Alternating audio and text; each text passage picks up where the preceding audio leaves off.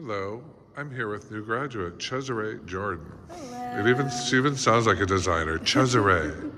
Flowers by Cesare, ooh la la. How was your week here at where are we? Washington, D.C. School of Flower Design. Oh, it was amazing. I learned so much. It was so great. Had you done flowers before? No. No? No. Oh my God. Wait till I show you her bouquets. It's coming up right now. Outstanding, rock star, good looking. You ready, audience? Cesare, 2, 1, here we go. This is her final project. I said spring, the bride loves spring. And this is what she did. I'm gonna switch to a higher resolution. There we go. It's so springy and so pretty. There's her bouquet. Here's her centerpiece by Miss Cesare. She's got hydrangea stock, spray roses,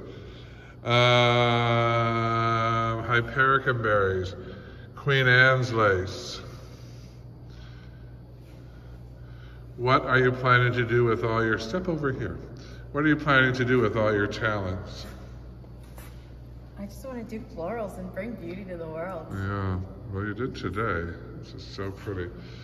Pick that up and hold that up for me to the camera. Wow. The pink rose almost turned apricot, sort of, on film. What was the hardest part of the week? Was there anything? The vase designs are hard for me. Oh yeah, she thought that was hard. And she did it really well. Her arrangements were better than mine after 5 years of designing in 1 week. I didn't do this kind of work till I was a long time in the business. You taught me so much. This was awesome. So, yes, and I left her alone today. I just gave her bunches of flowers and a few guidelines and told her to design a wedding. What was the easiest part of the week? So pretty. Everything was different for me. There were just techniques that I've never done, so I really... Yeah, I teach a lot of technique. Just enjoyed every little part of it. There were just some things I just never knew I could even do. You never knew you could even do. I know, this is exquisite. Wow, I want to be at this wedding. Just looks fun. I was talking about last week how I saw a wedding in LA that was the most perfect spring day in LA last May. And they sent out that very trendy apricot and burnt orange wedding. It looked like Beer Fest in Wisconsin, in Oktoberfest. This is what they should have sent out.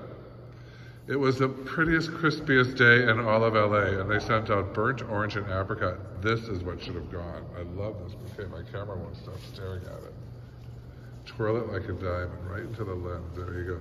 There's hypericum berries, there's stock, roses, more stock. She had 2 shades of stock. Blue hydrangeas in the middle. Those great roses are sort of a peachy, pinky. Oh, perfect on camera. Oh my God. Spin it real slowly. Go all the way around like that. Yeah. Here comes her stock. That's purple stock. Oh, spray roses. She's got these pink spray roses right over there coming around.